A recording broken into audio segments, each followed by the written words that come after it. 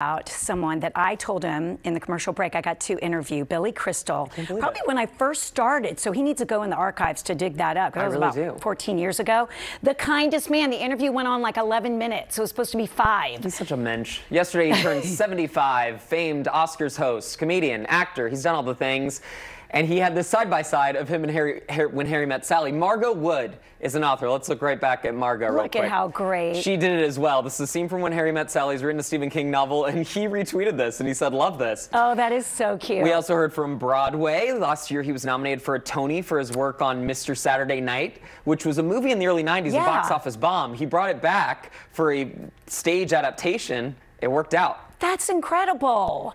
I was like, I kind of don't remember that movie because it was not good, but exactly. Good but for around him. that same era, he starred with Meg Ryan in this ultimate rom-com classic. Let's take a look at the end, where I feel like any girl out there would want a speech from a guy in love. I can't. Oh my God. I love that you get cold when it's 71 degrees out. I love that it takes you an hour and a half to order a sandwich. I love that you get a little crinkle above your nose when you're looking at me like I'm nuts. I love that after I spend a day with you, I can still smell your perfume on my clothes. And I love that you are the last person I want to talk to before I go to sleep at night. Yes, please. I just needed to take that in again. Whew, here's what they look like today. This is just a few years back of their 30th anniversary of When Harry Met Sally. We love you both. Oh, God, I love that. Happy birthday. Okay, on our Facebook page and at ATL & Co, we have the most annoying and the worst behaved baseball fans in all of America. Where do the Braves rank? They're number 8.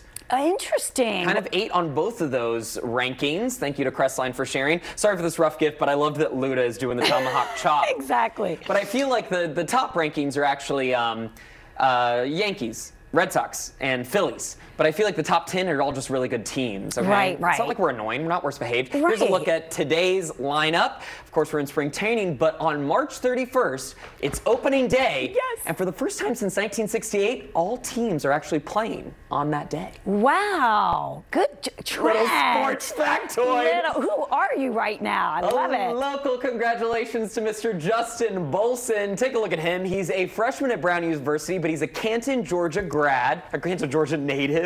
Yeah. And he won the high school reunion tournament on Jeopardy late last week.